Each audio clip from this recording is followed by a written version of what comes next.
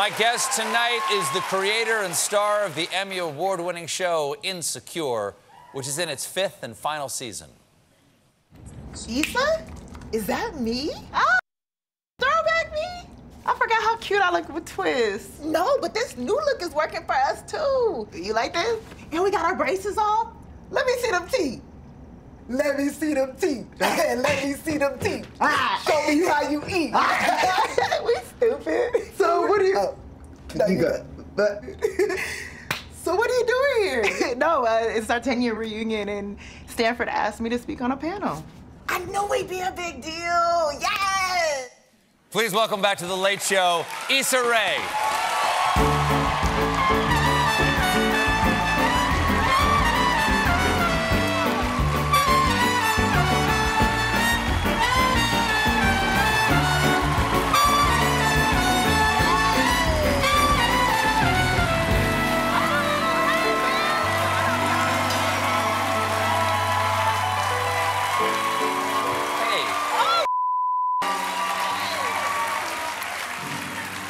It's lovely to have you back. Nice to see you. Good to see you, too. It's lovely to be back. Thank you for having me again. Oh, it's a pleasure. And you're very brave to wear a dress like that in a room this cold. It's so cold. I wasn't going to say anything. I was like, the audience at home doesn't know how cold it is. So it's pretty cold in here. I call it comedy weather. Now, hey, we haven't talked to you since before COVID. Yeah. The last time you were here. And congratulations, belatedly, are in order because since the last time you and I spoke, you got married. That's absolutely... Oh, that's lovely. I did not know, but what I love about this is that nobody knew.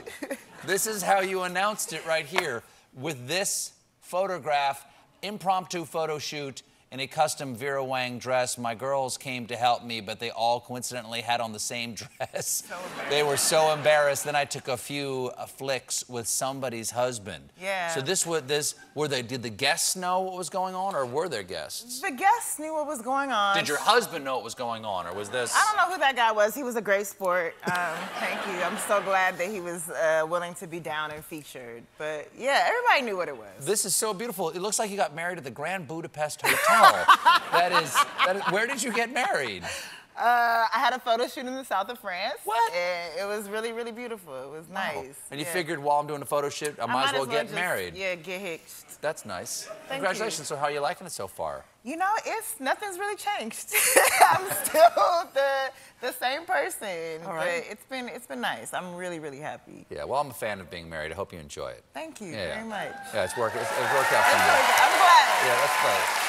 Now, the 5th season of Insecure premieres this Sunday. Yes. And I know millions of people write at you on Instagram and Twitter every week. They want to know what's going to happen. I'm sure they have suggestions for what should happen. All the time. People are emotionally invested in this show.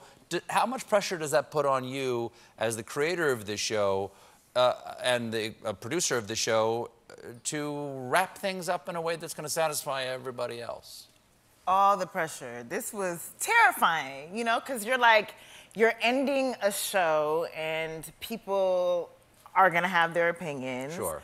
And you've done such a good job of carrying this show. Like, it's like this precious thing that you've carried for 4 seasons. It now, has been, you don't want to drop it in the last... last... You don't want to drop it. Like, I'm like, you know, and we're on HBO, which, you know, had another very popular finale. That people perhaps felt got dropped. People felt strongly about that. And people come up to me like, girl, I can't wait for the final season. Just don't Game of Thrones it, okay? And I'm like, come on. But I will say that, shout out to one of our writers, because we had so much pressure. And she was like, Amy Aniobi, she was like, we keep on telling ourselves to like land the plane. And these characters aren't going anywhere after the show. Like, they're gonna live on. So it's not that the plane is landing, they're taking off and we're just jumping out. And what would happen if we wrote a season 6? And that really like freed us. So, oh, that's great. Yeah. It was like in karate, they say punch beyond the board. Oh, okay. That's what you guys are doing. That's what she should have said in the first place. We would have understood it better. What is she talking about? I'm sorry I'm not available to write on your show. I apologize. Saying you're busy. Now, your character, Issa D, has changed a lot. She's grown a lot during the first 4 seasons you guys doing the show. I'm sure it changes again and more growth in season 5. But what about you? I mean, this is, I mean, I don't know if I'd use the term, like, necessarily Cinderella story, but this is, pretty famously, this is you coming right out of the blocks. Yeah. With like a 9,500. Like people were blown away because this is the first show that you had created, yeah, isn't it? It's my first TV show. I came from the internet, and this was, I hear good things over I'm there. the internet's okay. Yeah. Okay. It's a little crazy. So, but how have you changed? How have you grown in the last 5 years? I mean, to come out and be uncertain and have this opportunity to make a TV show, you know, I was, for lack of a better word, insecure, and now I feel like, you know, it's been 5 to 6 years. I've been working with some amazing people, supportive people, and it's made me more secure. No, but like, it's made me more confident in my place here in Hollywood, and I feel like in some ways I'm just getting started, and I feel capable. And this show, I would not feel capable without this show. Do you? Thank you. This is so positive. We have to take a quick break, but don't go anywhere. We'll be right back with more Issa Rae. Stick around.